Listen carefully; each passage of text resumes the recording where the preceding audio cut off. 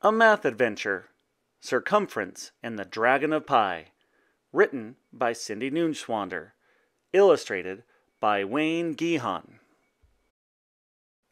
Circumference and his son, Radius, sat in the shade of a tree, enjoying a delicious midday meal. Partway through the lunch, Circumference grabbed his stomach and doubled over in pain. "Oh, my belly!" he wailed. "It feels like fire! Radius, run to the castle, find the good doctor, and get me a cure!" Radius ran to the castle and up the winding staircase to the doctor's workroom. The doctor was out. Radius entered the mysterious place full of plants and potions. "What shall I do?" he wondered. "Father is in great pain, and I've got to bring him something." Radius looked at several bottles. He murmured. "This says fire belly. Father has a fire in his belly. Maybe this will cure it." Radius picked up the bottle and hurried back to Circumference. The knight gratefully took the bottle and gulped the liquid down. Kaboom! Circumference disappeared, and a dragon now sat on the grass. "Ah!" screamed Radius. "Where is my father?" "Here!" hissed the dragon, flames slithering out of its mouth. "Help me!" it pleaded, and belched puffs of smoke into the sky. "I feel beastly!"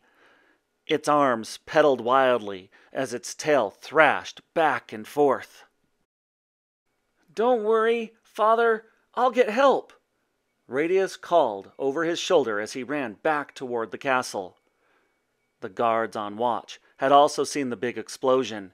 When the smoke cleared, they saw the dragon and alerted everyone in the castle to the danger. Plans were made. Messengers were sent across the countryside to ask nearby knights to come and vanquish the fire-breathing beast. "Mother! Mother!" called out Radius as he hurried into the castle. "There you are," answered his mother, Lady Diameter, looking relieved. "Come inside, quickly. A dragon has been spotted nearby." "I know," Radius answered. "It's Father." Radius told his mother what had happened. "We must find another potion that will change your father back into himself. I'll go look for the doctor," she said. "We don't have much time. The knights plan to slay the dragon tomorrow morning." Radius ran back to the doctor's workroom. He looked at the drawings and notes. He peeked inside boxes and bags. He searched through book after book. Finally, he spotted a curious-looking container with a set of spoons and a poem. It might be the cure. The circles measure. Measure the middle and circle around. Divide so a number can be found. Every circle, great and small, the number is the same for all. It's also the dose, so be clever, or a dragon he will stay forever. "Measure the middle and circle around," thought Radius. "I'll bet Geo and Metri can help. Carpenters measure things every day." Geo was with his brother Sim. When Radius arrived at their workshop, they were looking at a wheel Sim had made. "No matter where you look around the circle, the spokes go across the middle and cut the circle exactly in half," Sim said. "Such a lovely design," complimented Geo. When Radius heard across the middle and around the circle, he had an idea. He needed to go back to reread the poem. "Goodbye," he called as he rushed out. As he ran through the kitchen, he saw his cousin, Lady Fingers. She was baking pies. She measured strips of dough into equal length with the span of her fingers. "Help me finish the last pie, please," she pleaded. Radius thought about Sim's will. He arranged the strips on the pie like the spokes. There were 3 strips left over. He draped them around the rim of the pie pan. 1, 2, 3 strips go almost all the way around the edge. "Pinky, may I have a little more dough?" asked Radius. Pinky was Ladyfinger's nickname. Ladyfingers handed him another strip of dough. Radius folded it in half, but half was longer than he needed. He folded it into quarters, but even a quarter of the piece was too long. He folded it into eighths, and an eighth was almost right. Almost, but not exactly. Pinky, I've got to get going, said Radius. Farewell. Radius knew the magic number was more than 3, but exactly how much more did it take to make a whole circle? Back in the workshop, Radius found Geo's measuring tape, a long strip of cloth marked in inches. He measured 49 inches across the middle of the wheel and 154 inches around the outside edge. 154 divided by 49 is 3 1/7, he figured out. Radius measured big wheels and small wheels. Every time the distance around was 3 1/7 times the distance across. He stuffed the measuring tape into his pocket and ran off to the doctor's room. As Radius ran around the corner, he saw his mother coming towards him. "There you are," Lady Di cried. "I cannot find the doctor anywhere. What are we going to do?" "It's all right, Mother. I know what to do." He showed her how he figured out the magic number. He measured an onion slice, a basket, a bowl, and a round cheese. Lady Di drew some diagrams to show the measurements. "This makes sense," she said. "Good work.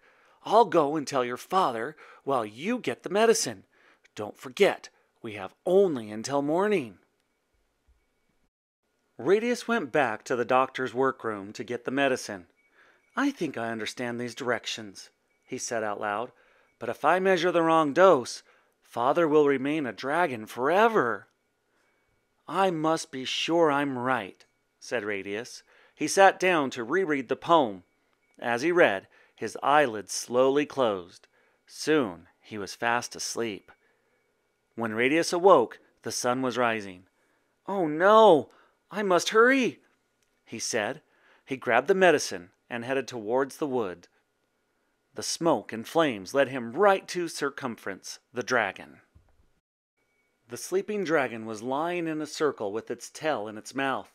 Just then, it opened one eye and hissed, "Hello, son."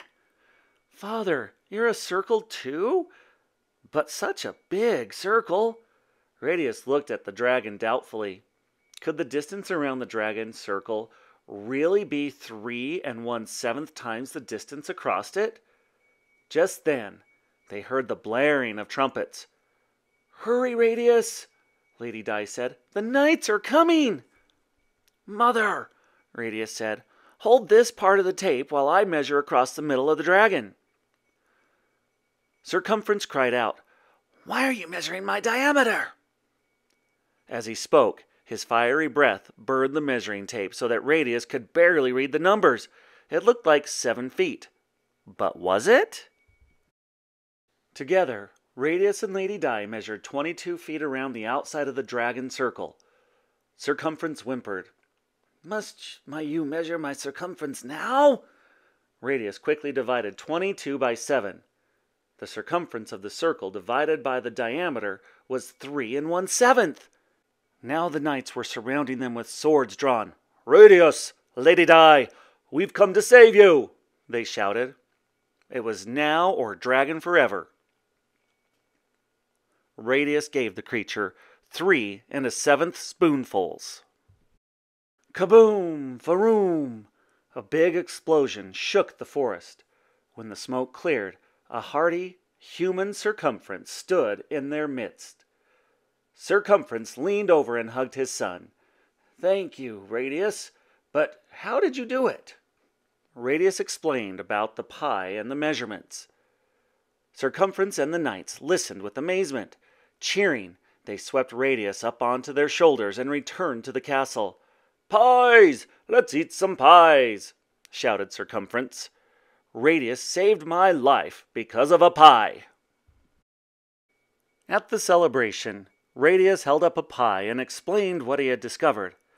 "I found that the outside edge of a circle, called the circumference, is 3 1/7 times as long as the diameter, which is the measure across its middle.